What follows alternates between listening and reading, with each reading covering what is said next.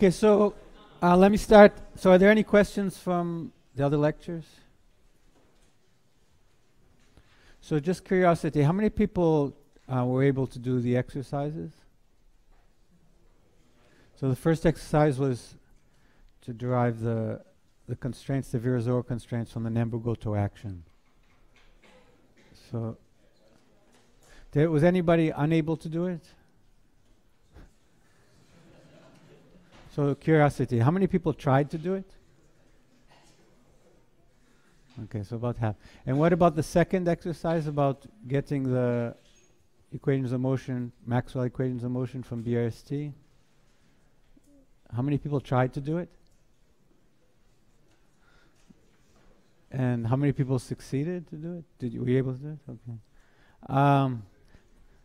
Yeah, okay, so I don't know, a suggestion. So do you have homework? Normally you don't have homework sessions in these things. It's a suggestion too. So you could even have discussion sessions in the afternoon where people discuss the homework.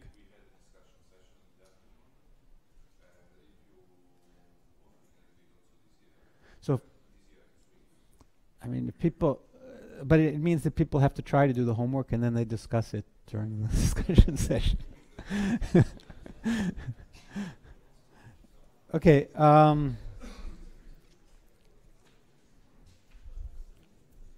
So I'll start where I finished yesterday with the spinning particle.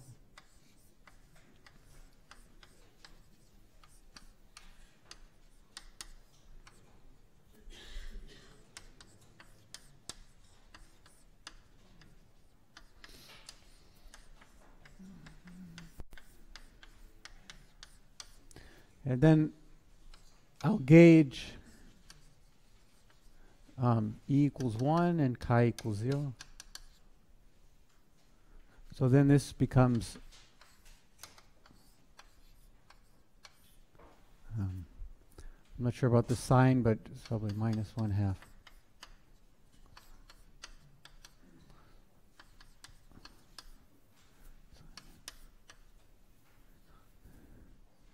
And then you have the ghosts. So you have the ghosts coming from the bosonic Lagrange multiplier, which are fermionic, and the ghosts coming from the fermionic Lagrange multiplier, which are bosonic.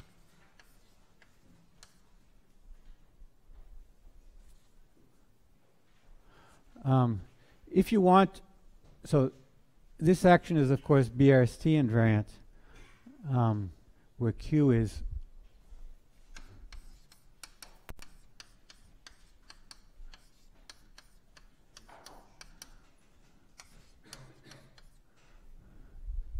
so this term comes from the fact that this constraint squared is P squared.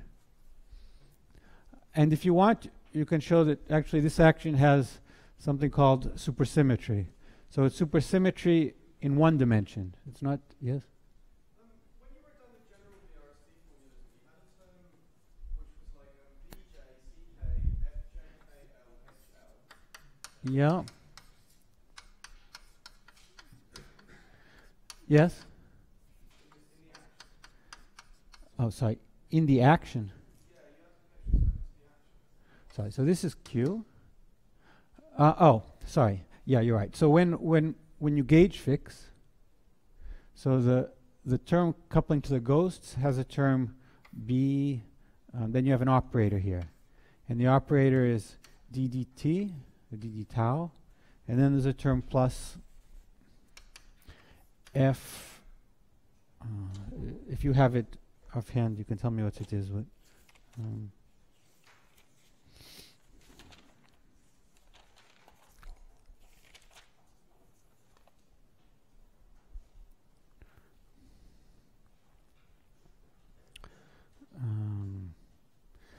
F, KL, so this is up index, E tilde L. Okay, let's see, my indices are wrong. J,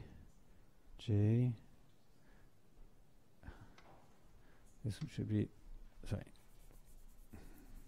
Remember, it is two terms, otherwise I'll get confused.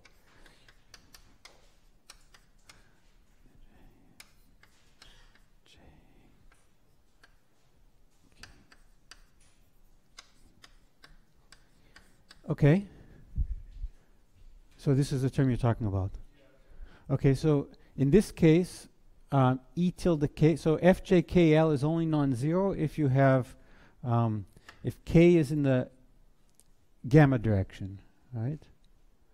So if k is in the gamma direction, this would give you a term like b gamma times e tilde k. E tilde k, k in this case is in the gamma direction. So e tilde k in the gamma direction is chi. So this becomes chi tilde, but we gauge chi tilde equals 0. Okay.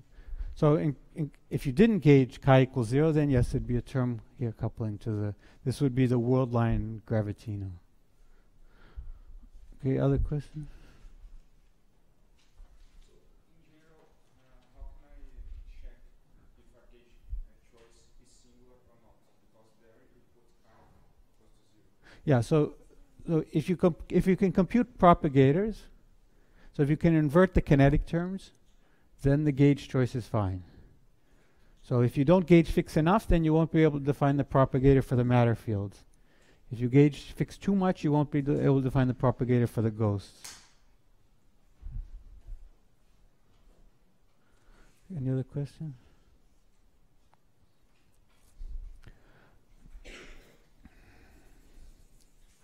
Okay, so we have the, so in fact this can be written with manifest world line supersymmetry if you want. This is just a side comment, but for people who know about supersymmetry in one dimensions, you can combine x and psi into a superfield. Depends on tau and kappa, and then you define something like this, xm.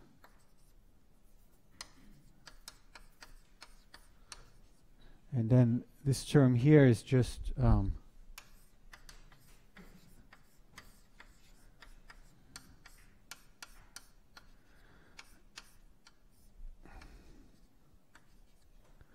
and you can also write the second term. I think I did this right. Yes? Is there a question? Right, you can also write the second term if you combine B and C into superfield. So you define C to be equal to C plus kappa gamma, and B to be equal to beta plus kappa B. And then you can also write the second term as something like, I think it's B C dot. Maybe there's also the term dB, dC, I don't remember. Something like this with some coefficients. So this is just a side comment for people who know about this type of writing actions. Okay, so we want to compute the cohomology. So the generic state, we already discussed it. Because of the psi, it has an alpha index. So we can write it as, we can write the general term as phi 0 alpha x. Then we can have C phi 1. And we could also have a gamma. So these both have ghost number 1. So let's call this phi tilde. So if this we define to be fermionic, then this would be bosonic. And this would be fermionic, right? So because this is boson. And then you can keep going. So you could have C gamma phi 2 plus C plus gamma squared phi tilde 2. So we have all these terms. Okay, so what does QV equals 0 imply?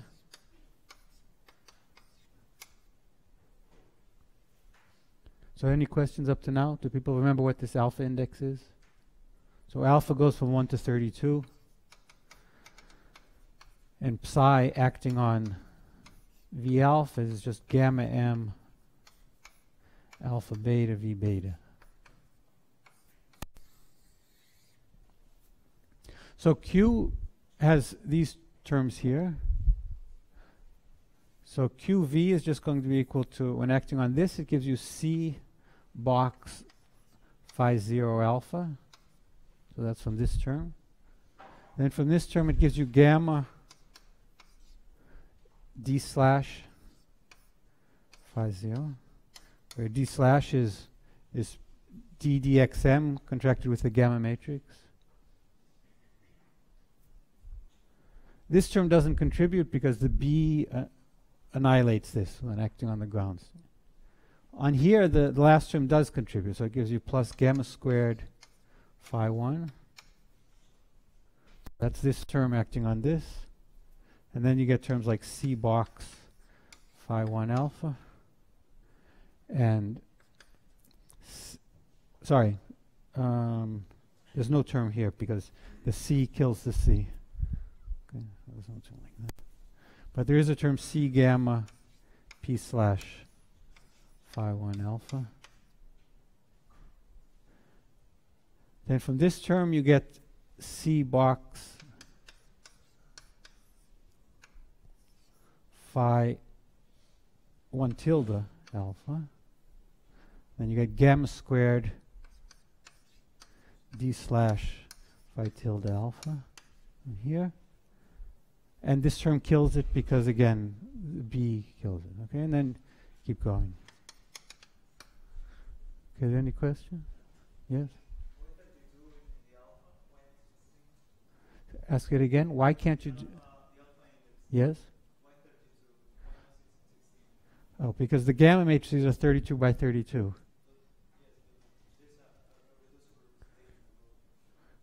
No, so there's a...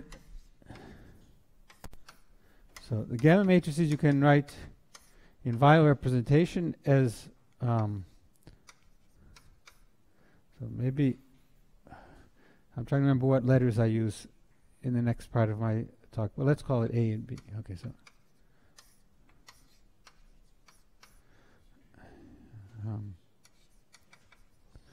so there's Weyl and anti-Weyl representations, but the gamma matrix transforms Weyl into anti-Weyl. So this is a 32 by 32 matrix, which, yes, you can write as the... Just like gamma matrices in 4 dimensions are 4 by 4. So yes, you can write them in terms of Pauli matrices, which are 2 by 2. But the gamma matrices, if you want this gamma matrix, you have the usual anti-commutation relation. Oh, A to Mn. These should be 32 by 32. So it's just like Pauli matrices. So different people use different notation. I usually, so this notation is bad because I wrote gamma both sides. So just in order to be less confusing, let me call this capital gamma. So the capital gamma matrices are 32 by 32, and this alpha index can either be a Weyl or anti-Weyl. But you have to have both because the gamma matrix takes Weyl into anti-Weyl. So if V is Weyl and you hit on it with a gamma matrix, it will become anti-Weyl. So sometimes you write this as a down index or up index, but that's just notation. Okay. So this representation has all 32 components. It turns out in the spinning string you truncate, but I don't know if that's what, that's another point that's confusing. So we're still on the spinning particle. Yeah.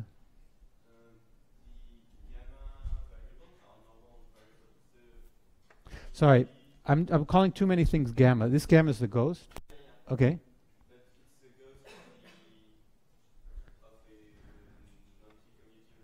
Yeah.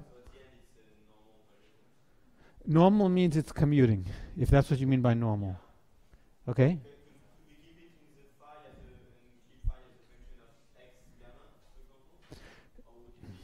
No, it's not. So it's not as normal as x. So it can only appear polynomially.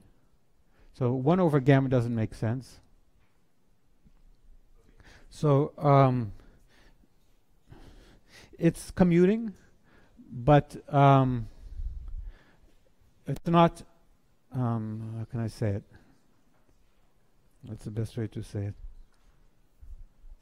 So it carries ghost number, And you want your states to have integer ghost number. In fact, yeah. So if you tried to invert gamma, then you would have problems. So you wouldn't, the cohomology wouldn't make sense if you allow 1 over gammas. So, yes? Here? Yep. So this term, if I hit it with gamma squared b, so gamma squared b is an operator. It acts on c phi 1. So this you should think of as a wave function. So if you like, you can think of it as acting on a ground state where b annihilates the ground state. So you pull the b through the c. Or another way to think about it is just b is like ddc. So this is the conjugate. So it just takes the derivative with respect to c. Any other questions? Okay, so we want to set this to 0. So clearly that implies that box phi 0 equals 0 and that d slash phi 0 equals 0. So we get box. So those are the terms here which have ghost number 1. Then there are terms with ghost number 2. And now you can see you can get the cancellation. So this doesn't tell you that phi 1 equals 0. It tells you that phi 1 is equal to d slash phi tilde.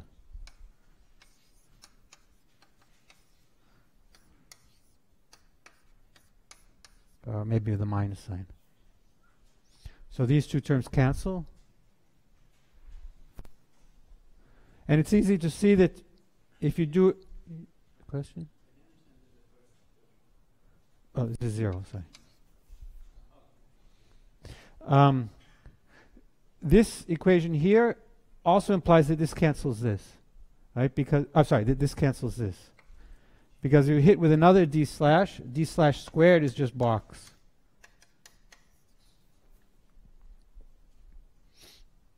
So this equation, this should have been d slash.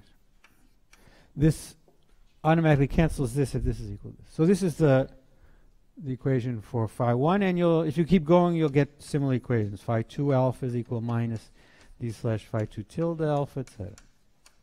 So now we want to compute the cohomology. So this is QV equals 0. What about the image? So we want to consider what's delta V alpha is Q of omega. So let's say omega is equal to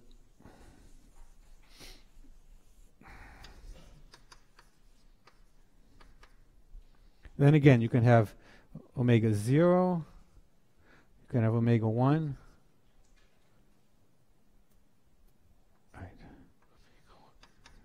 Omega tilde 1, etc.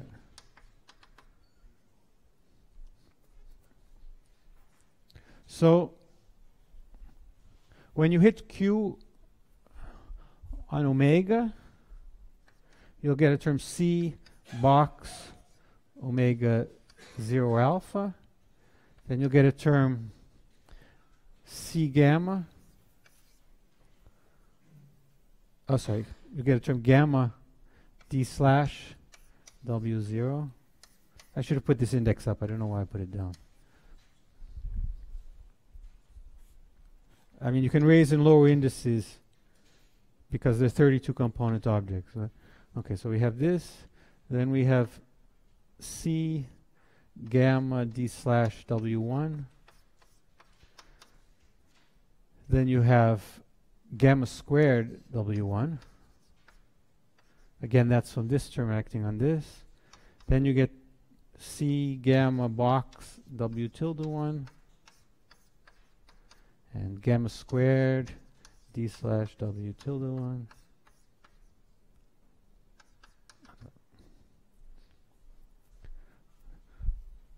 Okay, so from this we can figure out how the phis are affected, right? So we find out that delta phi 0 equals 0. That doesn't change under any transformation.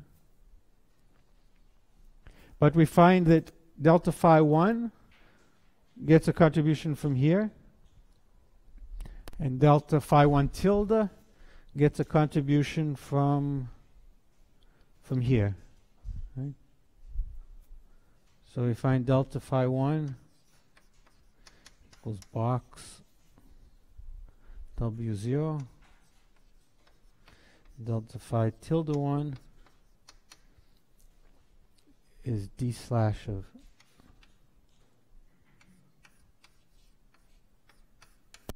and similarly if I go to phi 2, okay, you'll get more. Okay. So obviously phi 0, the cohomology of phi 0, these are the equations of motion. D slash phi 0 equals 0 implies box phi 0 equals 0. So the equation of motion for phi 0 is just d slash just the massless Dirac equation. Okay, so phi 0 describes a massless spin 1/2. Okay, what about phi 1? So this equation here tells me that phi 1 is determined once I know phi tilde 1. So I really only have to look at phi tilde 1. So phi tilde 1, the only equation, so it doesn't satisfy any equations because this just tells me what phi 1 is in terms of phi tilde 1, but it does have this gauge symmetry. So the gauge symmetry is delta phi tilde 1 alpha is equal d slash of W0 alpha. So what we want to know is what are the fields here which cannot be written as d slash W0. So that's a state in the cohomology. If it can be written as d slash W0, then we know that it can be removed from the cohomology. Okay, so that's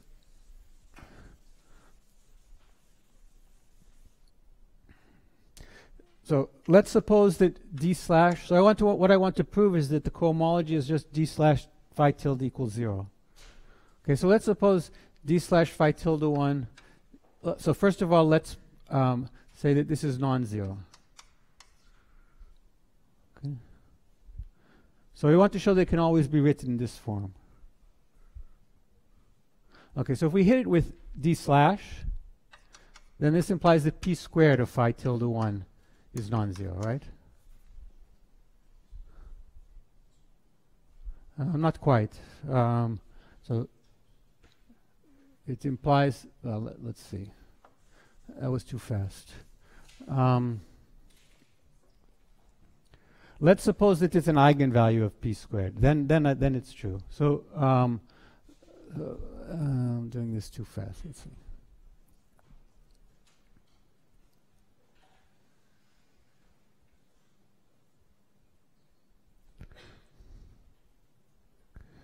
So let's suppose that p squared, so let's first prove that p squared of phi tilde 1 has to be 0. Suppose it's not 0. So suppose that p squared doesn't annihilate phi tilde 1. Then certainly p slash, then I can write, okay, then that implies you can write phi tilde 1 is equal to p slash of h.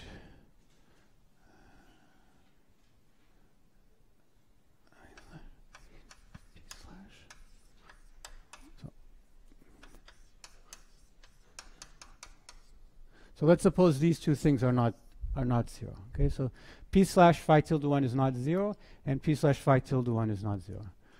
So this, of course, now what I claim is that these two equations imply that you can always write phi tilde 1 as p slash of something.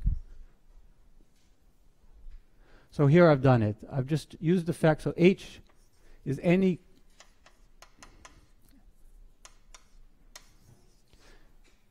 direction such that h dot p is non-zero. Sorry.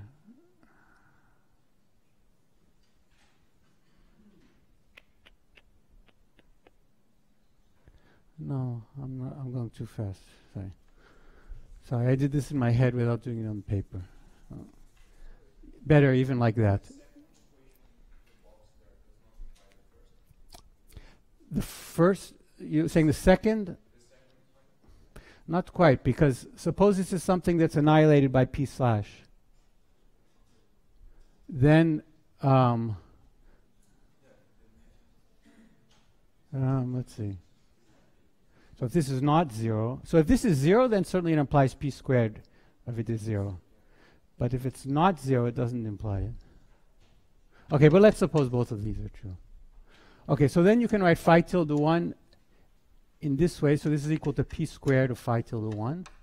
Since p squared is non-zero, then of course, if I just divide by p squared, now I've written phi tilde 1 is p slash of w0. So if I just call this object w0,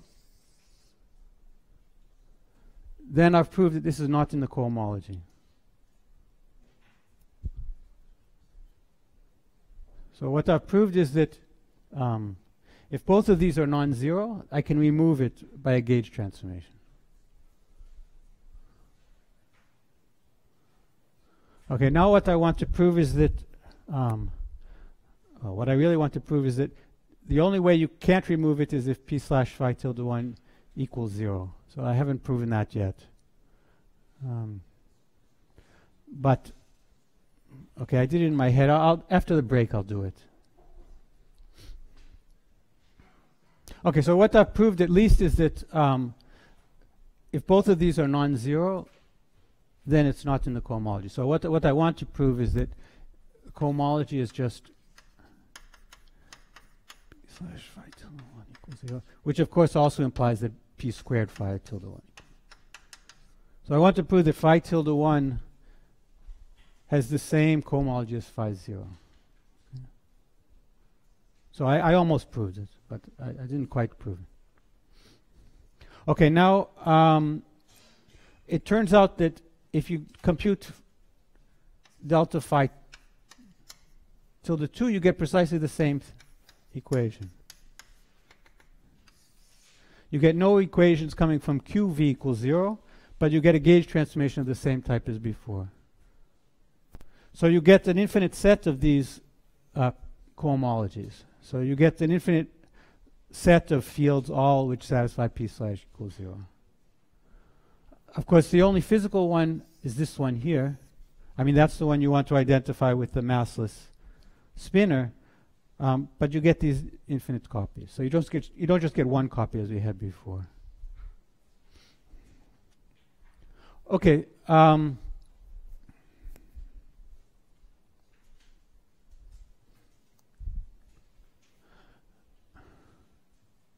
Okay, I think I know the proof. So, okay, I'll check it during the break, just so I don't mess up again. Okay, are there any questions about this? Let me do it after the break. I'll give the proof. So the thing that I'm missing is that I've shown that they both have to be non-zero in order to gauge it. If they both are non-zero, you can gauge it away. But let's say just one of them is non-zero. I haven't proved that you can gauge it away. What I want to prove is that the only way you can't gauge it away is if they both are 0. So there are different possibilities, right? You could have both of them being non-zero. You could have one of them being 0 and one of them non-zero. And you could have both of them 0. This one, certainly you cannot gauge away. But I haven't shown that if just one of them are 0, you can gauge it away. Okay, so that I'll show after the break. Okay, so this is the cohomology for the spin 1/2. Okay, the next thing we want to do is generalize just to the string. So we're going to do something similar to what we did for the bosonic, but as I think you saw with Augusto's talk, when you do for the string, there are different kinds of psis you can introduce depending on different boundary conditions. So we want to generalize this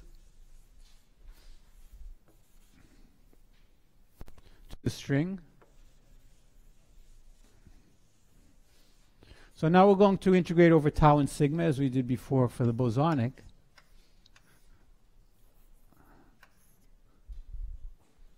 And as before, we have p plus x prime squared here. But now you have to also add a term depending on psi. So the term you add is of this type. And if you want to do the closed string, you also have to introduce a second fermion. So if you're working in Minkowski space, these two would be independent. If you're working in Euclidean space, one would be the complex conjugate of the other. This would be p minus x prime. And instead of being plus psi bar, it's going to be minus. So again, the psi prime just means dd sigma of psi. Finally, you have to add the Lagrange multiplier for the fermionic constraint. So in this case, it's going to be psi dot p plus x prime. And for the complex conjugate, it's going to be psi dot p minus x prime.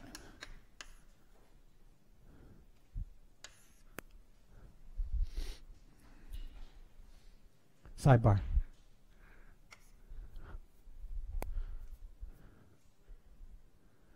Are there any questions about the action?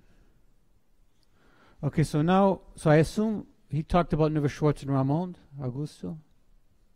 Yes? Okay. So now we have different boundary conditions.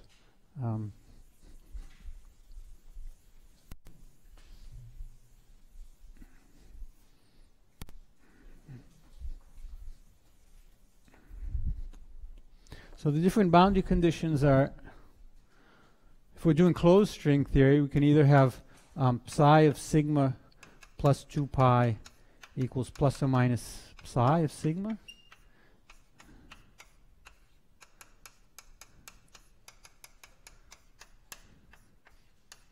So if it's plus plus, so this is Ramond, Neveu-Schwarz, Ramond, Neveu-Schwarz. So you could either Ramond, Neveu-Schwarz, Neveu-Schwarz, Ramond. Okay. If you're doing open strings, it's a little bit simpler. You have at the two ends of the strings, you have psi 0 equals psi bar 0. So this is, of course, a vector. All the indices are the same. And depending if you're doing Ramond or Neveu-Schwarz, you have psi m of pi is equal plus or minus psi bar of pi. Where this, again, the plus is Ramond, the minus is Neveu-Schwarz. Okay?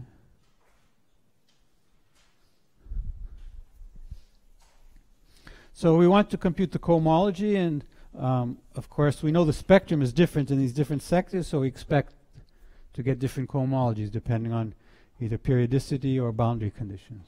Okay? Okay, so we go through the same analysis as we did before. First we gauge fix. So we gauge E equals E bar equals 1 and chi equals chi bar equals 0.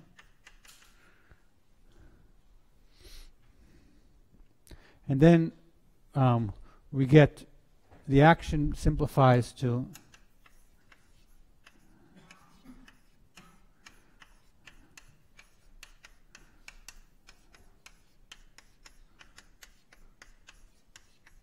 so these signs are chosen such that psi has a ddz bar and psi bar has a ddz. So again, ddz is dd tau plus sigma and ddz bar is dd tau minus sigma.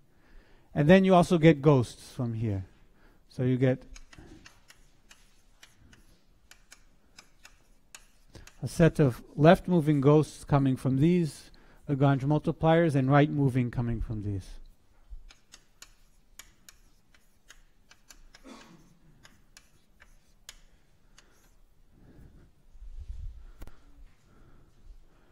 Okay, any questions? Yes?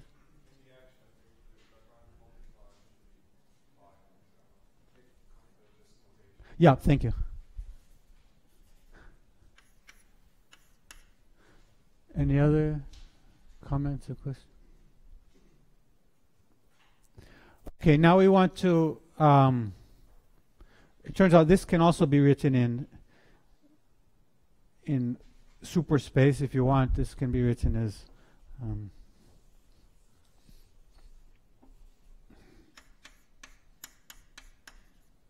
there's similar terms here. I'm not going to write them now.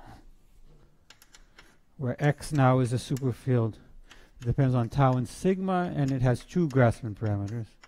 And it has the form xm.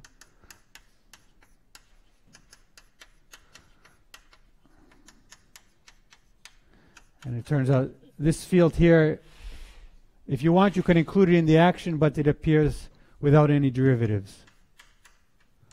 So the equation of motion is just F equals 0. Okay, so this is the action, finally the BRST operator.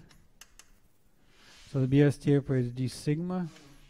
Now you have C times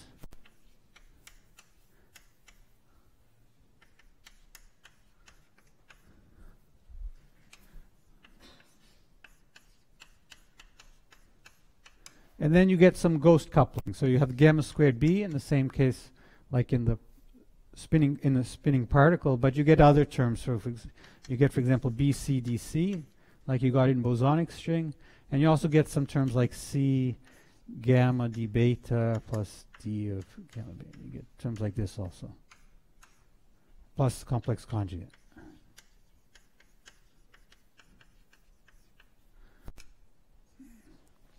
Okay, so this is the BRST operator, and now we use the same method as we did in the bosonic string theory to compute the cohomology. Okay, any question? So now what we have to do is we have to figure out the modes. So we have to define the ground state and see decide which modes annihilate the ground state. So we're going to have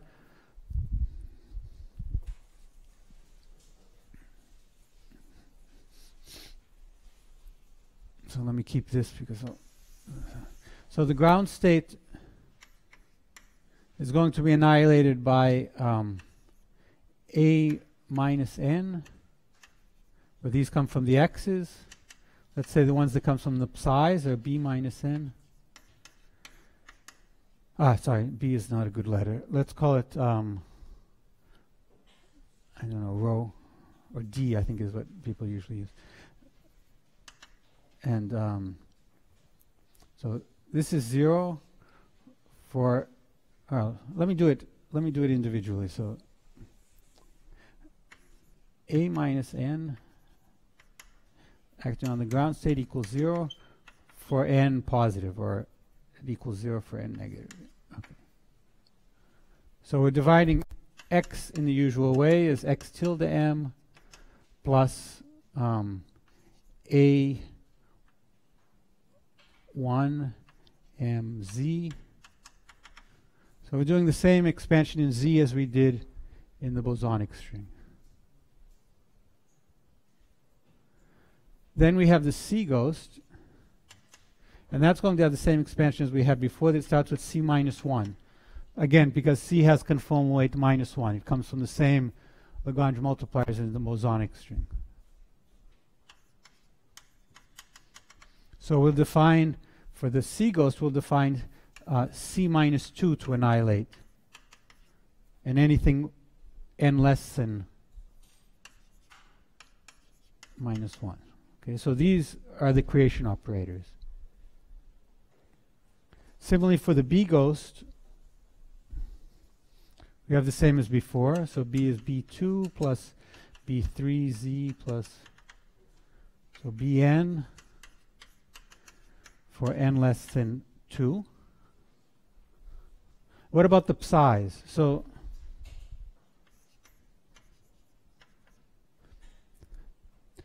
now we have to decide what the modes are for the psi's. So psi, first of all, has conformal weight 1/2. That's easy to read off from here because the total conformal weight of this object has to be 2. And there's only one derivative, so each of these has to have conformal weight 1/2.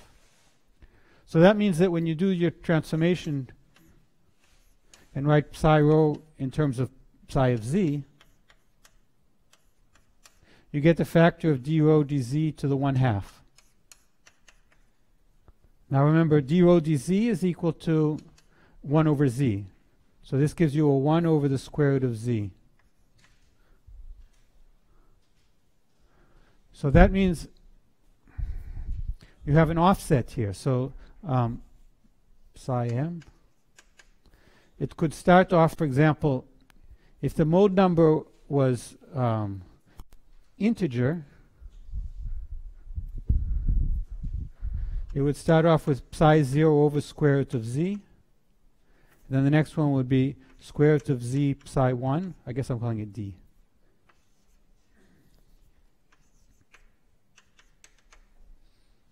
Okay. So we see that psi has square root cuts if these are integer moded. If they're half integer moded, then what you'll get is you get d 1/2 plus z d to the 3/2, right? So this is the Ramon sector, because the Ramon sector, if we're doing the open string, has a plus sign here. So the modes are integer. If we're doing the Navier-Schwarz sector, then the modes are half integer. So this is Ramon.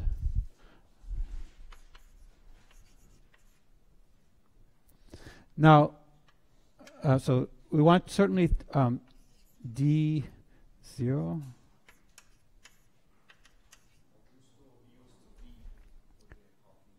B? Yeah, that's the way it usually is written in the books, but I used B already, so that's why.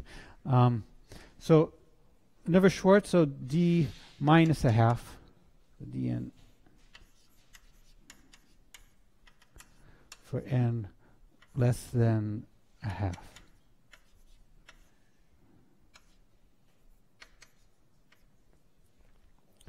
Now, the zero mode here acts in precisely the same way as the psi that I called in the spinning particle.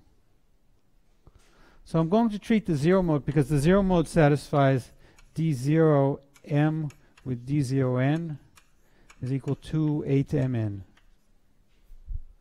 So I'm going to treat, in the Ramon sector, I'm going to treat the zero mode in the same way. I'm going to say that it's a representation of d0 because it has a spinor index.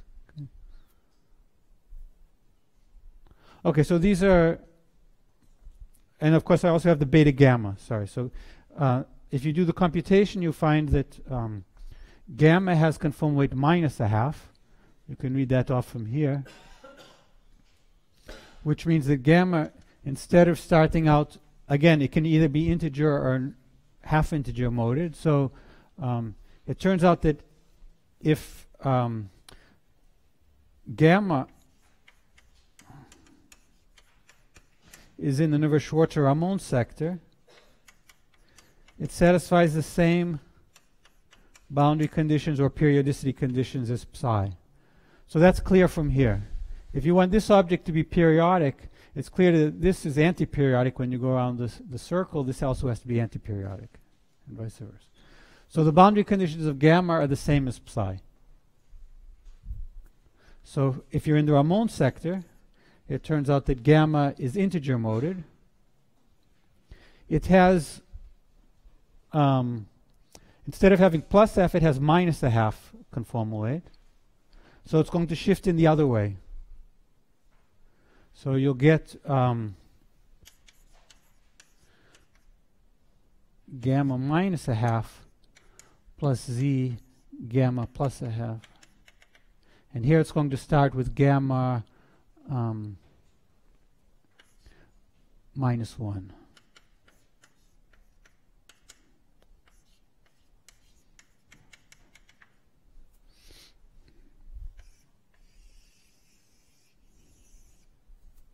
So at least in the Navier-Schwarz sector, we're going to define gamma n on the ground state to be 0 if n is less than minus 1/2. Okay. And similarly for beta. Beta is going to be for n less than 3/2. Okay. Okay, so these are the definitions of the modes. And now from this, with my BRST operator, I can again expand this in modes, and it would have helped if you had done this for the bosonic string. You can write down the spectrum. Okay. Okay, any questions?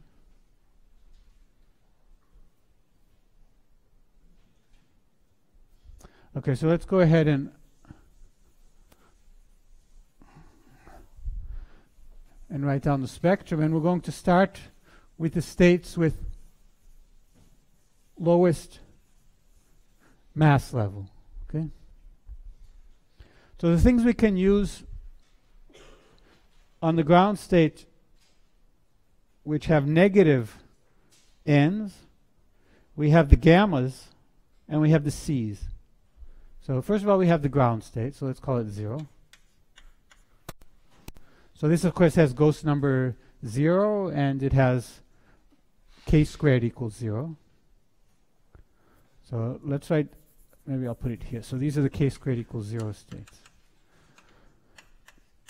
Now you can have a k squared equals minus a half state, and you can even have a k squared equals minus 1 state. So the k squared minus 1 state is just c minus 1 acting on this, c minus 1.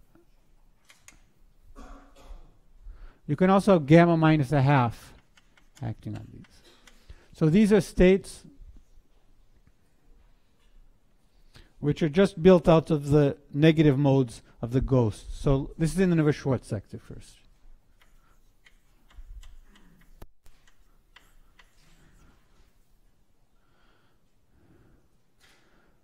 And then, of course, there are many other things you can write down. So k squared equals 0, you can write down things like c minus 1, a1.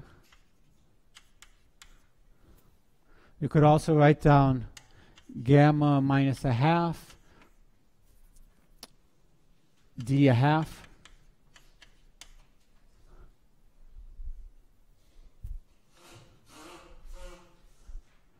So both of these have ghost number 1. Then you can start to write things, well, there's one other thing you can write down, which is C0. Let's call it C01.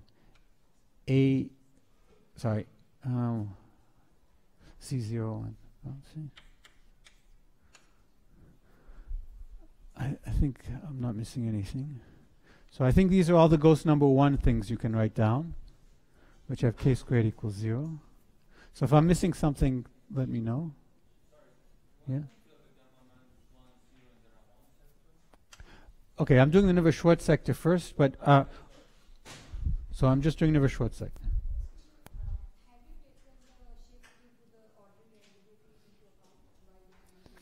Okay, so when we work in the conformal gauge, this ground state here automatically has k squared equals 0. So it's the identity. If you think, you can think of it as the identity. So there's no possibility of a shift when you work in this covariant gauge. If you work in light-cone gauge, there's a possibility of shifting the ground state is really tachyonic. So there is a shift you have to include. But when you work conformally, when you work in a conformal field theory, there's no shift you can include.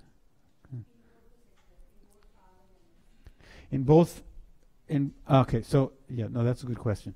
When we do the Ramon sector, so there's one ground state. So the ground state is the state which essentially, when we write the objects in terms of operators, the operator is the identity operator. That operator turns out to be in the Navier-Schwarz sector. The reason why it's in the Navier-Schwarz sector is because it looks like the Ramon sector is simpler, because the Ramon sector you just have periodic or these simple boundary conditions with a plus sign. But when you do your conformal transformation here, this d rho dz has square root cuts. So in fact, the things which are single valued or don't have square root cuts in the complex plane is the Navier-Schwarz sector. And the identity operator is defined in the complex plane. So, so the identity operator is in the Navier-Schwarz sector. So if you try to write the Ramon states in terms of this Navier-Schwarz ground state, it's a mess. But you can do it. Okay, so I'll start to show how it's a mess, but you'll see that the shift of the Ramon. So the reason why the Ramon states have different mass level than the Navier-Schwarz states is because of this mess when you try to write the ground state in terms of the Navier-Schwarz. I mean the Ramon sector in terms of the Navier-Schwarz ground state. You have to introduce spin fields, and that makes life complicated. There was a question. I'm sorry? decompose. Yeah, so this I just didn't write it. So beta n equals 0 for n less than 3/2.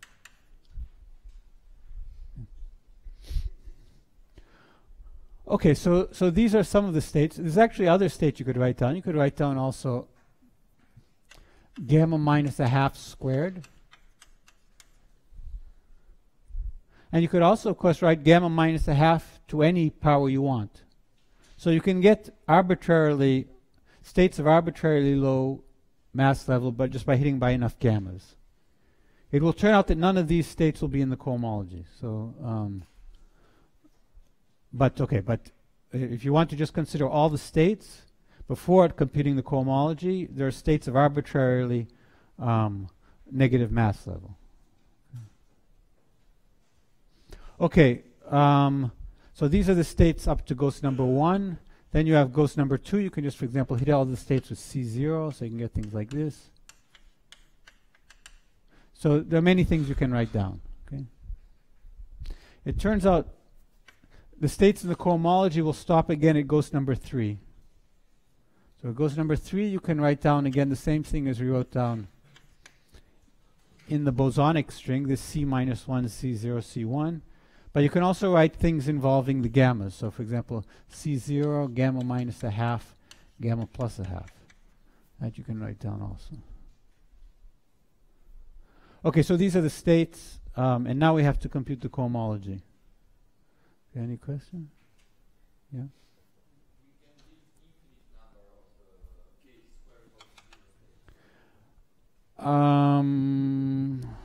Yes. So you just take a k squared bigger than 0 and just hit it with enough gamma minus 1/2, and yeah. But because gamma carries ghost number, these states will eventually have larger and larger ghost number. So if we restrict to ghost number +1, there aren't so many things we can write down. Okay, it will turn out that the physical states are the ones we identify with ghost number +1. Okay, so now let me write these states in terms of the operator language, the same way as I did for bosonic string. So for example, this state here is just the identity, because there's nothing hitting on the ground state. This one here would be C, because remember C at z equals 0 is just C minus 1. And then you'll get dxm. This one here would be gamma, because again, gamma starts with gamma minus 1/2. Or sorry, I'm calling it d minus 1/2. Sorry, what did I write down here? Oh yeah, you're right. Gamma starts with gamma minus 1/2. And then times psi, because psi starts with d1/2. Okay, this state here would be the derivative of C, right? Because it's just the second term in this expansion. This one would be something like C dc dxm. Okay, so I'm doing a similar construction as I did before. And now connected with each of these objects, I didn't write down the e to the ik.x, but just as we did before, that can be encoded in this field. So this would be, let me call it lambda of x.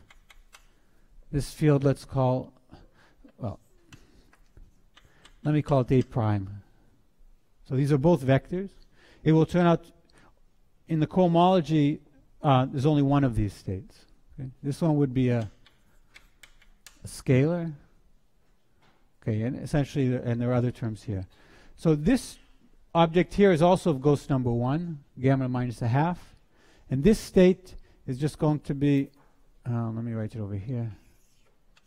So this starts with just gamma. But since there's no, then there's an e to the ik.x, which I'll identify with the scalar field t of x. Okay, so these are some of the operators which correspond to these states. Okay. You could also have this object here, so this would be C. Let's say it's multiplied times, we need another scalar, so let's call it t prime of x. Okay, so these are all the objects. Right now we're just writing down everything we can write down, and now we're supposed to compute which of these are annihilated by Q. Okay, so here's Q. And the analysis is similar to what we did in the particle.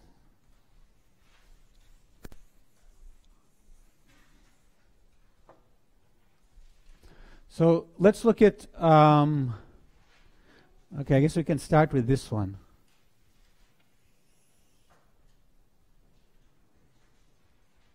So this one, first of all, it has the property that when you hit it with Q, you get a contribution from here, right? Because the B doesn't annihilate the C.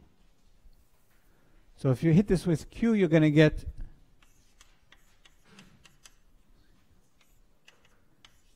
something like gamma squared T prime. So that means that if you don't have a term to cancel this, it means that T prime has to be 0, right? Because if gamma squared T prime is 0, T prime is also 0.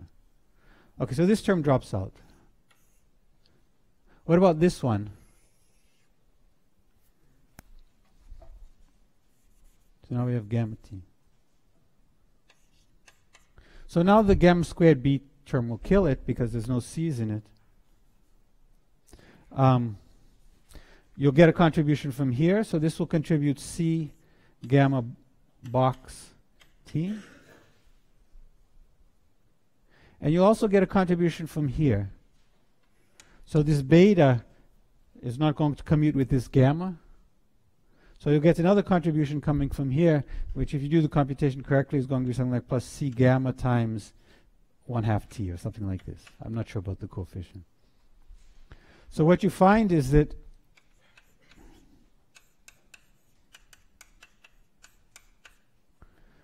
the tachyon, this state is annihilated by Q if the field T satisfies the equation relation box plus 1/2 equals 0. So it's a tachyon. So if this was a negative number, then it would be a massive state.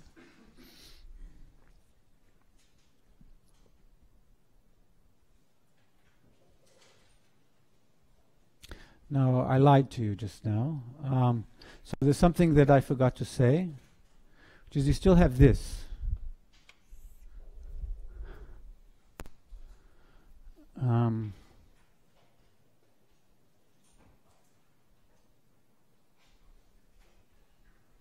Right. You still have this. So I did it too quickly. So this term here is going to give you the term plus gamma dx is like d dx. So dx, remember, is like p plus x prime. So the p is just like d dx. So this gives me a term gamma squared times psi m times dm of t. Now, if this is 0, that would naively imply that t has to be constant. So fortunately, there's a term that cancels that. So c minus 1 is, of course, at k squared equals minus 1. But you can write a term of this type, c minus 1 d1/2 m, which is at k squared equals minus 1/2, just like this one. So let's call this object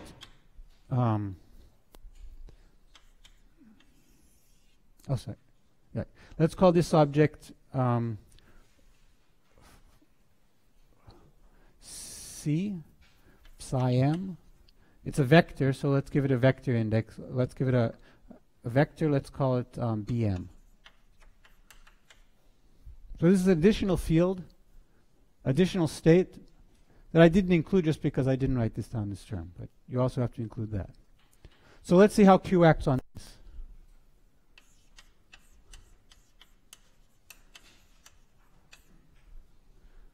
Well, because this has a C, this term here is going to act. This term kills it because it already has the C, but this term will act on it, and it's going to give you gamma squared psi m bm. Now you can also get a contribution from here. So this gives you the term plus C gamma. Now you have two psi's, so you have psi m, you have a psi n, and finally you have a derivative here coming from the dx. So that's going to give you dn bm. So this is the computation of Q on this. Okay. Now if you put these two together, you can get a cancellation of this term here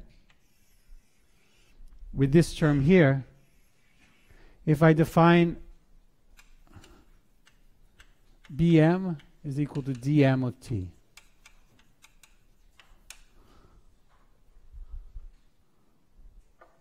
Right? Because if this is dm of t, this term can cancel this, and this term drops out. Why? Because this is antisymmetric in m and n, so if this is the derivative of something, it drops out. So that means the state actually which describes the tachyon is not quite this object. It's actually gamma t of x plus c times psi m dm of t. Well, another way to write this is gamma plus c psi m km. So k is just the momentum acting on t. So this is the state which is in the cohomology. Or if you like, the tachyon, the state which describes the tachyon is not just gamma minus a half. It's gamma minus a half plus c minus 1 d a half.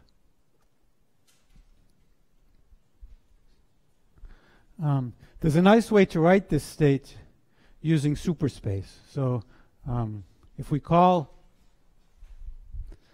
okay, let me erase this. If we define x as before to be equal x plus gamma psi, then, and c is equal to c plus kappa, sorry, gamma, this state here can be written as d kappa of c t of x. So to see how that works, d kappa, for people who know about superspace, is just like d kappa. So the kappa can either come from this superfield or from the x superfield.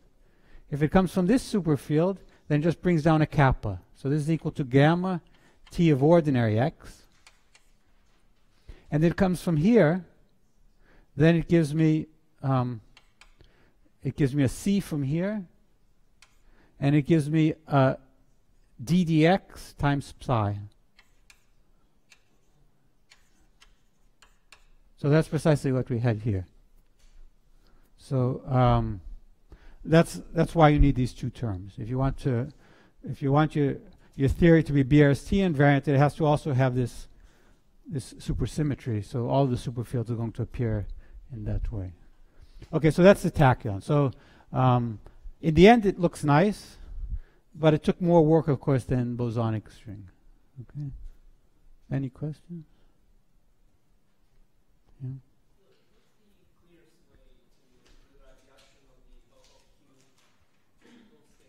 Okay. So the simple. Okay. So sorry. So the easiest way, without using operators, is just to write everything in terms of modes. So this is like Cn, Am, Ap. Sum over, so you're going to get m p sum over mn and p, where, okay, in this case n has to be equal to minus m minus p. So that's the first term. You just write all the terms in terms of modes. That's the, if you like, the ugly way to do it. The nice way to do it is you have to know about how to compute operator product expansions in conformal field theory. So I didn't have time to do that, but if you do it in terms of operators, what you do is you'd find the Green's functions of these variables, And then you take the contour integral of Q. So Q is this integral here. So you can write Q is the contour integral of JBRST. And then if this is the state V, so V is this vertex operator, what you want to compute is you want to compute the contour integral of JBRST around this state here. So this is at z equals 0. So you need some contour that goes around z equals 0. And then you compute the contour by using the OPEs of the operators. So that's the way, if you read Polchinski chapter 4, that's how he'll tell you how to do it. Okay. And you can even do this in superspace if you want to be, for the superstring, you can do an integral in superspace. Okay.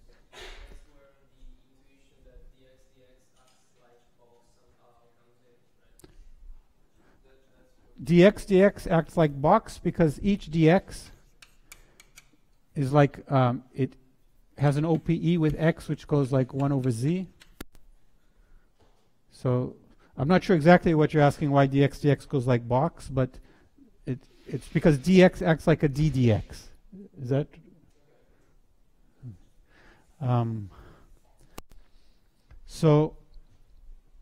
Okay, so I didn't do the conformal field theory here, but this is in Polchinski chapter 4. Okay, any other questions? Okay, let me just quickly do the Navier-Schwartz, and then we'll take a break. I mean the massless, and then we'll take a break. So the massless states. So this was the tachyon state. The more interesting state is the gluon. So here I have an AM and an AM prime. But it will turn out they will be related for the same reason that this BM was related to this T here.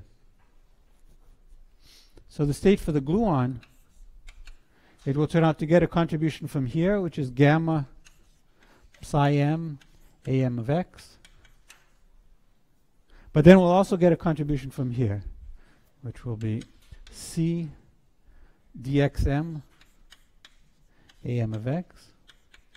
But that's not enough. In fact, there's one other contribution it has to get, which comes from a term that, again, I didn't write down. But the other term you could write down, which has mass level 0, is C minus 1 dm a half dn a half. So this is a 2 form because it has 2 indices. It's antisymmetric in those indices. And so you can associate it with C, psi m, psi n. This is a 2 form. Let's call it FMN. And the reason why I chose that notation is because for this to be in the cohomology, it turns out this FMN has to be precisely the field strength associated to this. So you need another term here, which is psi C, psi m, psi n, dm of AM. So this is the vertex operator for the gluon.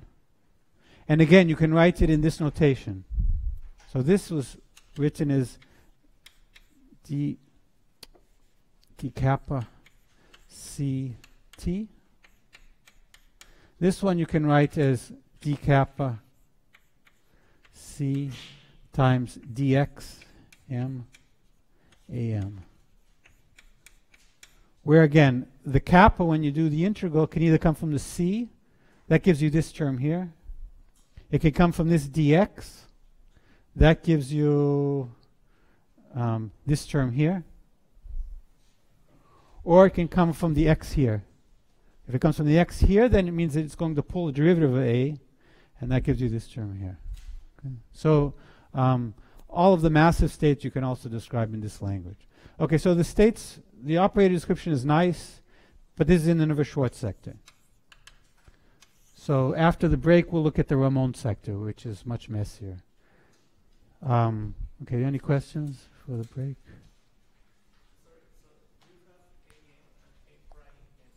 So they have to be equal in order for this state to be annihilated by Q. Sorry, so if B is, if AM is in Lorentz gauge, then B doesn't come in. Okay. Any other questions? Okay, so let's take a break.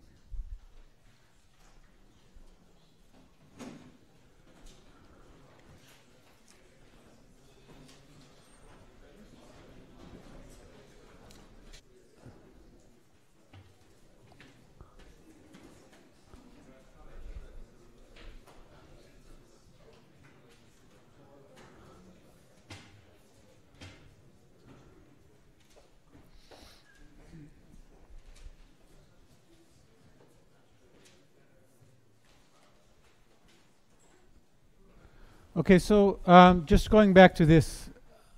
So there are, I guess, four possible cases. You could have p squared phi tilde 1 non-zero and this non-zero. That one we've already shown is BRST trivial. So if both of them are non-zero, you can always write phi tilde 1 is p slash or something. Then you could have p squared being non-zero, but p slash phi tilde 1 being 0. Or you could have p slash phi tilde 1, p squared of phi tilde 1 0, p slash phi tilde 1 non-zero. Or finally, you could have p squared phi tilde 1 0 and p slash phi tilde 1 0. Okay, so this one we already showed doesn't give any states in the cohomology. This one you can automatically rule out because if you hit p slash on this, you automatically get this 0. So this you don't have to worry about. So this is the one that we still have to show. Okay? So to show this one, so let's suppose p slash phi 1 is non-zero, but p squared phi tilde 1 is 0. So what I claim is that you can always write phi 1 tilde in this form where h is any vector satisfying HMPM is 0. Is not 0. I have to divide by h dot p. Okay, so let's just show this. So suppose p slash phi tilde 1 is non-zero. Okay, so this is non-zero. Now I'm going to hit with an h slash and then another p slash. So we know that p squared equals 0. So that means if I pull the p slash through the h slash, it annihilates the state because you get a p squared. So this object here is equal to the anti-commutator here, p slash with h slash is just 2h dot p. So you get this is equal to 2h dot p. So I guess I need a 2 over here. Times p slash phi tilde 1. So what have I shown?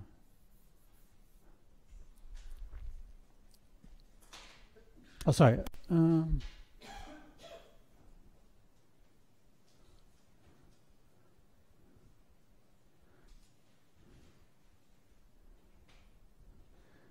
it seems I've shown, sorry, I hit, shown that phi tilde 1 is equal to, let's call this, no, I'm missing something. Okay, I still have 3 lectures, so. Okay, if anybody wants to figure this out before me, feel free to do it. Okay, so I haven't done that yet. Okay, so let's go now to the Ramon sector. Okay, so in the Ramon sector, now we have to worry about these square root cuts. So from our experience with the spinning particle, we know that there should be a spin 1/2 massless state.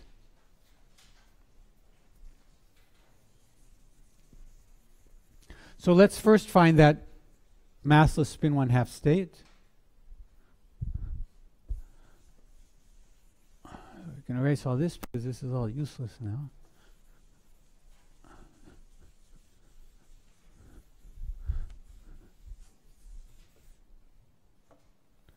So we have this state 0 alpha, where the alpha is defined in the same way as we defined it for the spinning particle. So it comes from the d zeros.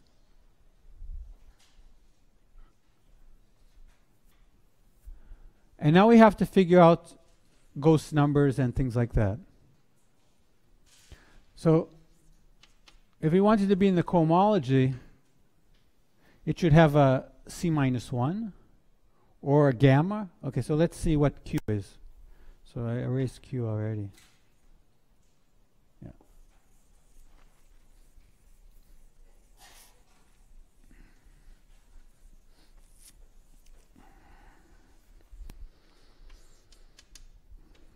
So we have Q equals C P plus X prime squared.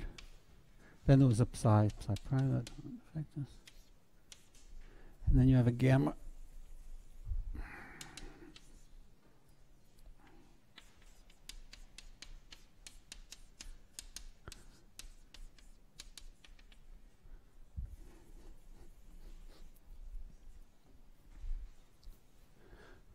So we want to construct a state out of this 0 alpha such that it's annihilated by this Q. Okay, so because this term here is going to be the type C0 box, we clearly need to have a C minus 1.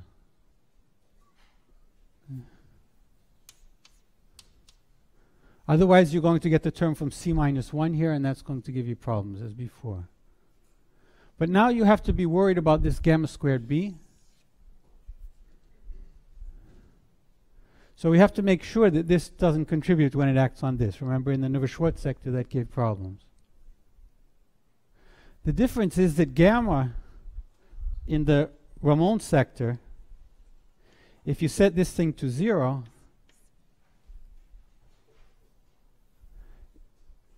the gamma 0 here, these terms here will give you square root 0. So gamma has no 0 mode part. I mean, there's no, if you write down gamma of 0, this is equal 0 when z equals 0. It goes like square root of z.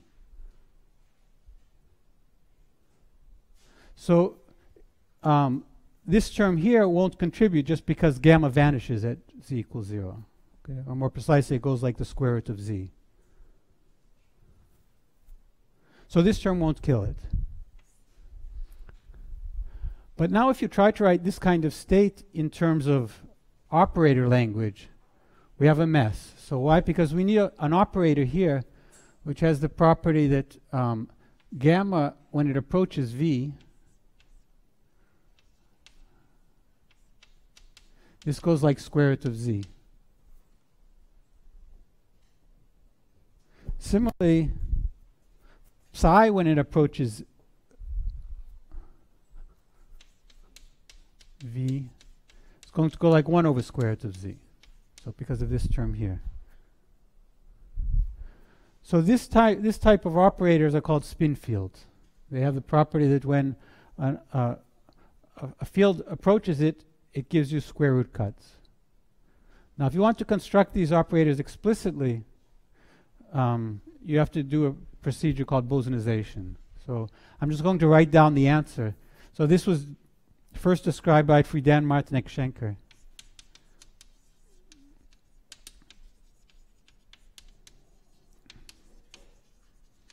About 83, maybe 84. So they don't have a book, but they have, okay, there's a nuclear physics paper that is always cited. So this is the reference if you want to learn how to describe the Ramon sector using this conformal field theory or operator language. Okay, so although in light cone gauge, Ramon sector is a little bit more complicated than Navier-Schwartz, but not so much more complicated. If you want to use this covariant language, the Ramon sector is a mess. I mean, it's an interesting mess. So these spin fields play a role in statistical mechanics, in Ising model, and things like that. But it's just a higher level of complication than what we're used to in the Navier-Schwartz sector. So I can write down what the states look like, but I won't have time to explain. So what you have to do is you have to bosonize the gamma ghost, or if you like, fermionize it. You have to bosonize the psi fields, you write them as something like E to the plus or minus sigma m. And then this V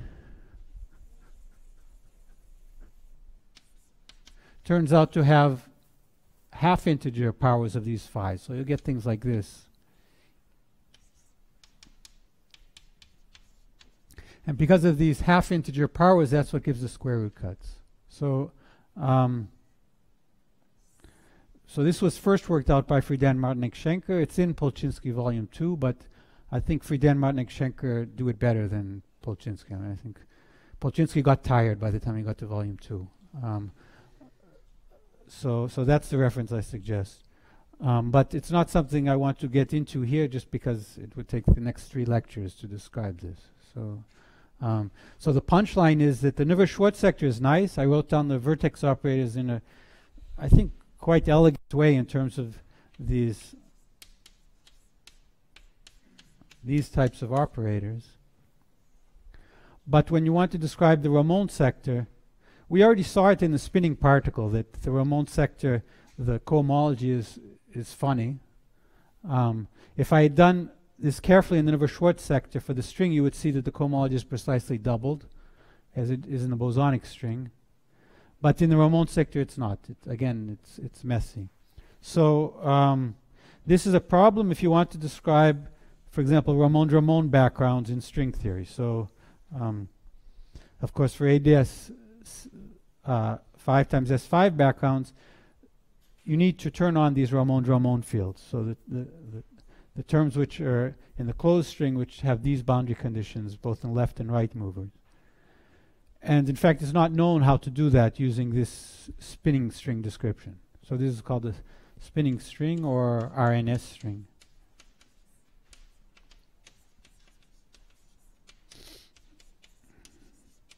So in fact, it's not yet the superstring. The reason why it's not yet the superstring is because in addition to this problem with the Ramond sector, you have to do a projection. So for example, this string theory, if you looked in the Nevers-Schwarz sector, there was a tachyon. Here was the tachyon vertex operator. There's nothing in the string theory that tells you that this is somehow not there. But as you know from, I think from Augusto's lectures, is that in the superstring there are no tachyons because you have space-time supersymmetry, which implies that all of the states have non-negative mass square. So in order to get to the superstring, you have to do something called the GSO projection.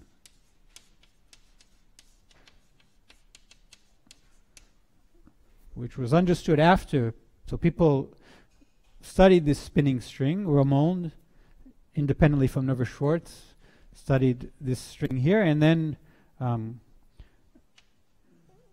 3 physicists, Gliazzi, Shirk, and Olive, showed that if you do a certain projection, you find that the space-time spectrum is supersymmetric.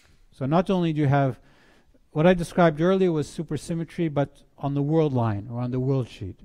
This supersymmetry here that I, for example, this kappa is a world sheet Grassmann coordinate. Now, what we're going to do for the rest of the lectures is discuss space-time supersymmetry, where the space-time supersymmetry transformation is not, so up to now we had a superfield of this type, where these of course are world sheet coordinates. So this is world sheet supersymmetry. It's not to be confused with space-time supersymmetry, where the space-time fields, like the gluon, is now a superfield. So people usually use theta for the space-time supersymmetry parameter, not kappa. So this would be something like am of x. And then you could have something like theta alpha times something which has a vector and a spinor index. So you could have something like this. Okay. So these are space-time fields. There's a gluon, this would be the gluino, etc. Okay. Actually, the gluino is of course a spinor, so it's actually something like gamma m alpha beta chi beta. Okay, so now we're going to shift. So why are we shifting gears is because although the RNS string is very powerful, people can use it to study many kinds of backgrounds of string theory. It has some unfortunate features. So one unfortunate feature is that the Ramon sector is complicated to describe. And in fact, if you want to turn on Ramon-Ramon backgrounds, it's not known how to do it. And the other unfortunate feature is you have to do this GSO projection if you want to obtain the space-time supersymmetric spectrum. And that makes life complicated if you want to compute scattering amplitudes. So I think in the last lecture I will say something about scattering amplitudes, but of course if you do scattering of strings,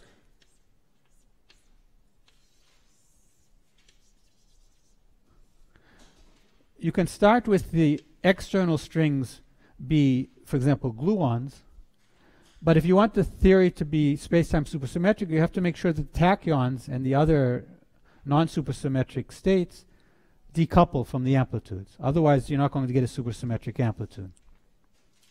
So in order to get this decoupling, you have to do something called summing over spin structures. What it means is that for the internal loops, you have to make sure that you include all the possible choices of boundary conditions. That's not easy to do. So it's done explicitly at one loop and at two loops, up to 4.2 loops, but nobody's gone beyond two loops, or 4-point amplitudes. What we'll describe now is a theory in which we know how to compute these amplitudes without doing a sum over spin structures, essentially because there's no GSO projection. All the states in the theory are the space-time supersymmetric states. So essentially it's just the superstring states. We'll look at it first using this language of Green and Schwartz, in which it's easy to compute the spectrum and show in light cone gauge that it reproduces what you want, but to compute amplitudes is complicated essentially because you're stuck in light cone gauge. And then we'll discuss another formalism called this pure spinor formalism, where we know how to quantize not just in light cone gauge, so we can compute the amplitudes in a covariant way. Okay, so, and of course we can also use this theory to describe Ramon-Ramon backgrounds. Okay, so that's the next half of the lectures, I guess. So we'll discuss this space-time supersymmetric version of this superstring. Okay, any questions before I start?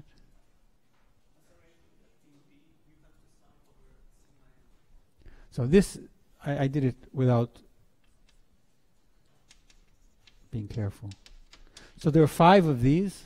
So actually, of course, there are 10 of these, but half of them have a plus sign, half have a minus sign. So you have different choices here.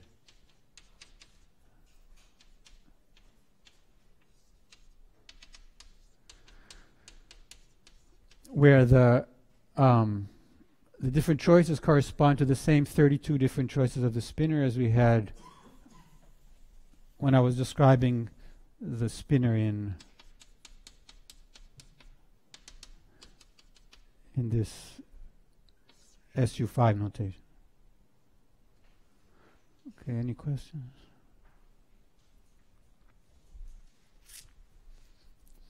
Okay, so now we're going to learn something about space-time supersymmetry.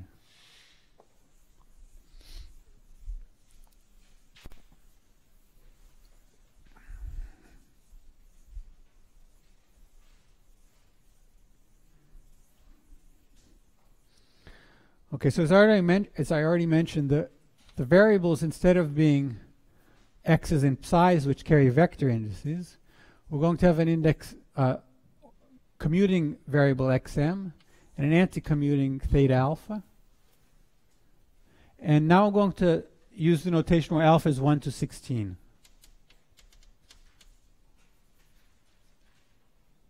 So let me say what my notation is now. So of course d equals 10, m equals 0 to 9. So this means this is a Weyl spinor.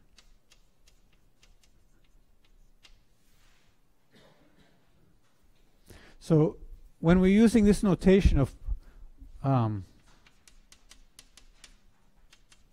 so of course there are 32 different choices here. Now, if you remember how we defined these pluses and minuses, we define them by splitting up the gamma matrices into gamma 1 plus I gamma 2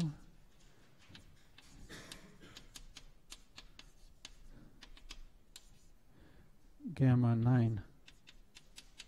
So if I'm working in Euclidean space, there's an I in front of all of these. If I'm working in Minkowski space, the last one, which I guess I should call it 0, has no I. Okay, so these have the property that they all square to 0. And they satisfy, of course, the anti-commutations that gamma 1 plus I gamma 2 with gamma 1 minus I gamma 2, I guess is equal to 2. So this is a matrix, alpha beta, delta alpha beta.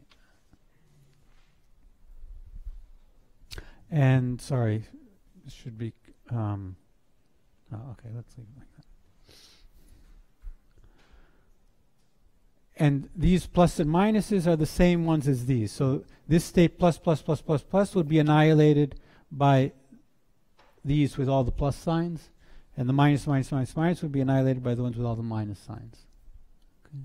So that's the notation I'm using.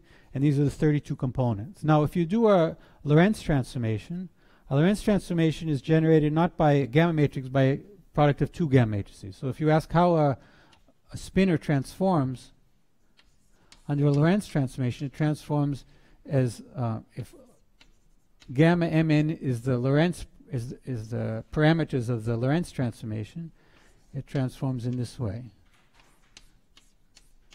Right, maybe with a half. Where gamma mn is the anti-commutator of gamma m and gamma n. Okay? So it always involves a pair of gamma matrices. So because it always involves a pair of gamma matrices, it means that when you do a Lorentz transformation, this may, of course, change to another component, but it will always change to another component with two flips of signs.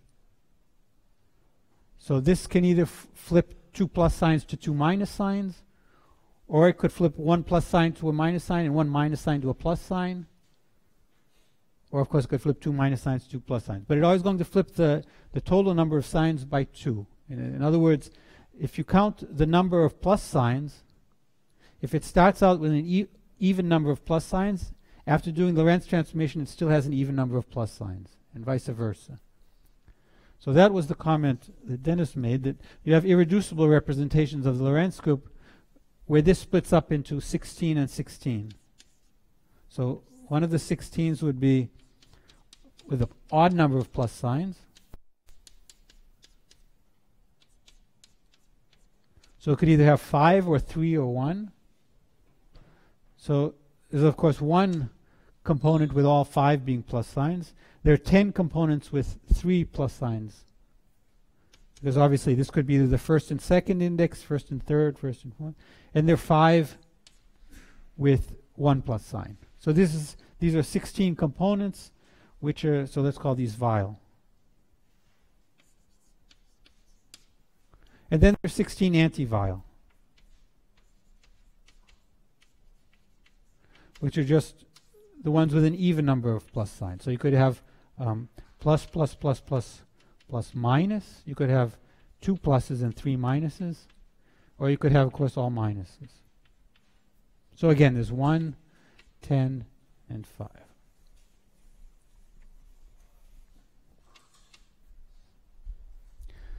So the way I've written it, it's when you do this split, or this split here, the SO10 symmetry is broken down into U5. The manifest SO10 is broken to U5, where the U5 just rotates, which I'm calling the first, the second, third, or fourth, or fifth index.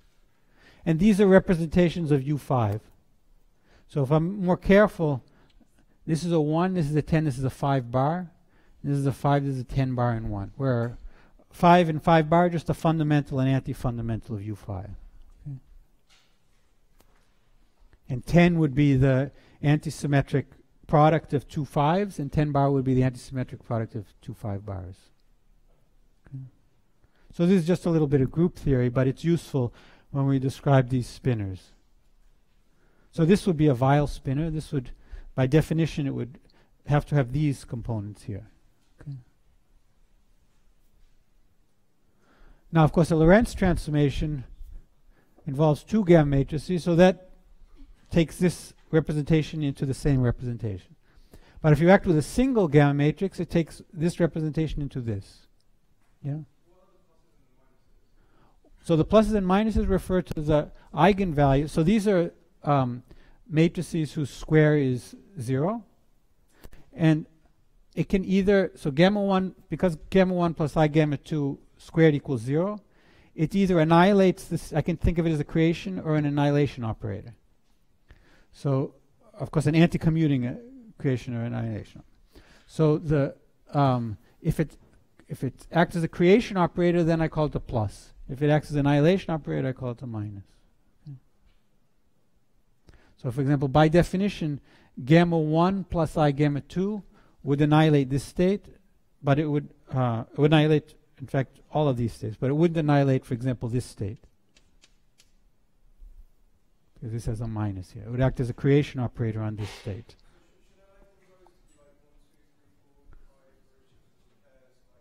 Yeah, so this is, so I wrote this vertically and this horizontally, but what I meant to,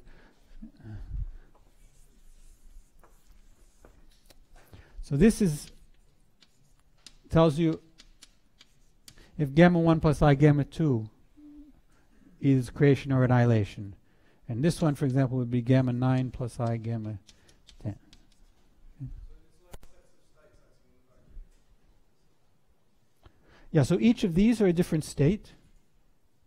So this would be one component of the spinner. This would be another component of the spinner. So each of these are different components of the spinner. Why? So I'm trying to define for you how the gamma matrices act on the different components of theta alpha. So theta alpha has 16 components. And the way I'm defining the different components is I'm telling you how these gamma matrices act on the different components. So if I choose, I'm choosing this description of my different components using this notation. So this component is defined to be annihilated by gamma 1 plus I gamma 2, gamma 3 plus I gamma 4, gamma 9 plus I gamma 10. Whereas this one is annihilated by the first one, gamma 1 plus I gamma 2, gamma 3 plus I gamma 4, gamma 5 plus I gamma 6, but not by the last two.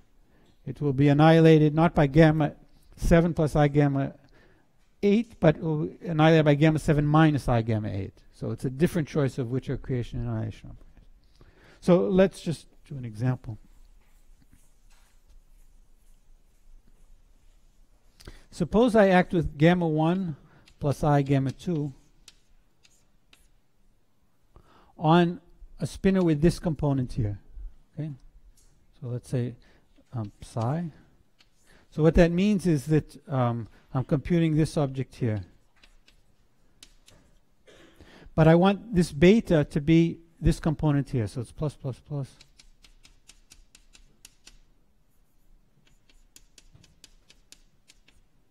So that's just my notation for beta. By definition, this is 0. Okay, so for any alpha, this gives you 0. Let's suppose we choose a minus here. Then it's not 0. What it's going to give me is the component of this which is non-zero is this. It's minus plus, plus, plus, plus, plus. So this is what I'm calling alpha. And plus, plus, plus, plus. So this component of gamma 1 minus I gamma 2 is non-zero. It will take a spinner of the plus, plus, plus, plus, plus and turn it into one of minus plus, plus, plus, plus, plus. So it takes one of these into one of these, right? It takes it into this one. So the gamma matrix is going to take this, a spinner which is Weyl, into a spinner which is anti-Weyl. Okay. So this is just notation. But notation is going to be useful if we want to understand how the gamma matrices act on these spinners. Okay. You'll see more of this later. But I just want to introduce you to it now so you get an idea of what's coming later. Okay, so this Weyl spinner is is one of these. Okay. Okay, now we want to define what we mean by space-time supersymmetry.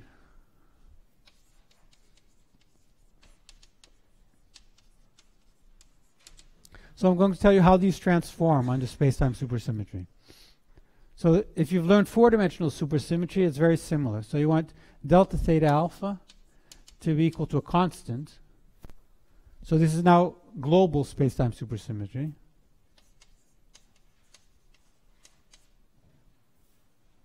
And the transformation of x is going to involve epsilon and theta, and I just want to get the sign right.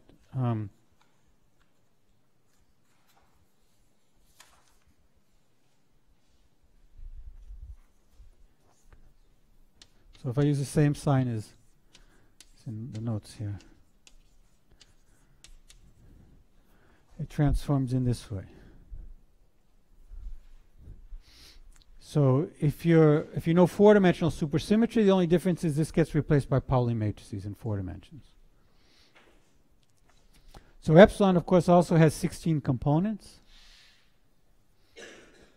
And this gamma matrix, of course, just tells you how the x transforms in terms of theta. So this transformation has the property that if you do it twice, you get a translation. So if I call this transformation Q, and I do delta Q1, delta Q2, acting on, for example, theta, you'll get 0 because epsilon is, of course, a constant, so it doesn't transform. So this is 0. But if you act on it on xm, you'll get delta Q1. So delta Q2 of xm will give you 1/2 theta alpha, gamma m, alpha beta, epsilon 2.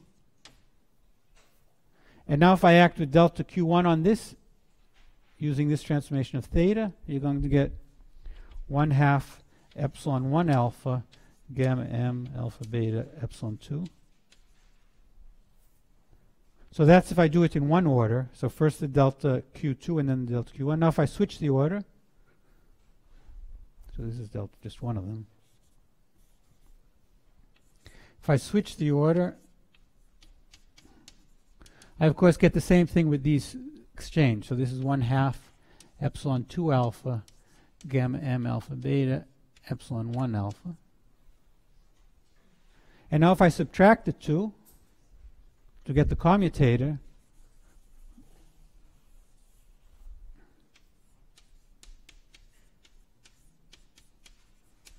you get 1/2 epsilon 2 gamma m epsilon 1 minus epsilon 1 epsilon 2. Epsilon is an anti-commuting variable because theta is an anti-commuting variable. And it turns out gamma m is a symmetric matrix. So this is equal to plus the delta factor of 1/2. So the commutator of two supersymmetries is just a translation, as you expect in supersymmetry. So in supersymmetry, the algebra is Q alpha with Q beta is equal to gamma m alpha beta times ddxm. And that's precisely what these transformations reproduce. Okay, so space-time supersymmetry, if you haven't, how many people have seen this before? Okay, good. Okay, so I assume the only thing new is you haven't seen it in 10 dimensions, I assume. So you've seen it, has anybody seen it in any dimension except for 4? How many people have seen it in 10? Okay.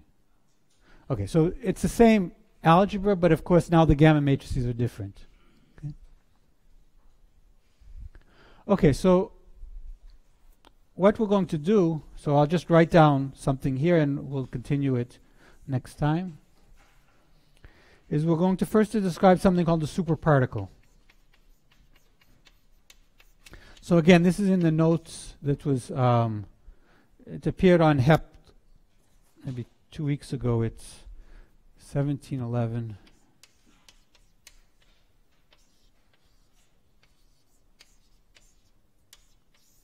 there were copies that were printed out yesterday. So the idea is to construct a generalization of the massless particle action we described before.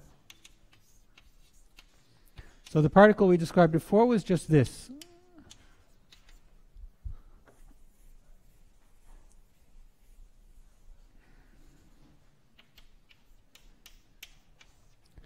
This action is not invariant under this transformation because when you transform x, you're going to get something proportional to theta dot, just from this transformation. But you can make it supersymmetric by adding a term here. So the term you add is, just get the signs right.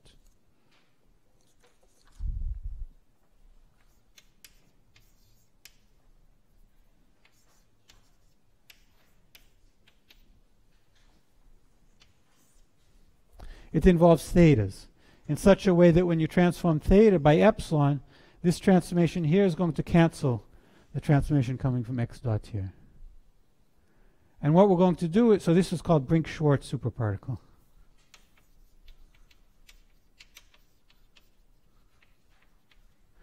What we're going to find is that when we quantize this, we don't get a massless scalar.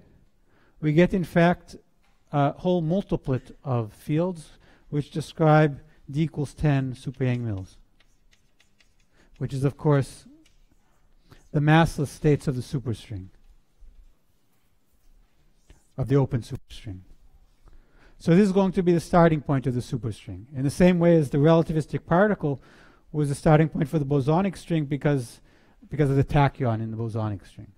In some sense, the tachyon in the bosonic string is now going to be replaced by this super Yang-Mills multiplet for the superstring. Okay, well, turn out that quantization of this is not so easy, and in fact, if you try to do it directly, it's complicated to do it except in light cone gauge. And then we'll find that there's some trick to be able to quantize it covariantly, and that will lead to pure spinors. Okay, so that's the things that I'll do in the next lecture. Okay, so I'll stop there.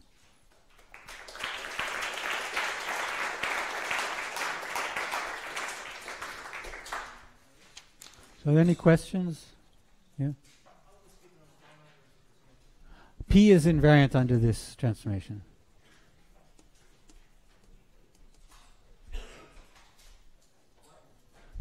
It turns out that what? So you're asking why is this action invariant if P is if transformation of P is 0, or why do I define this way?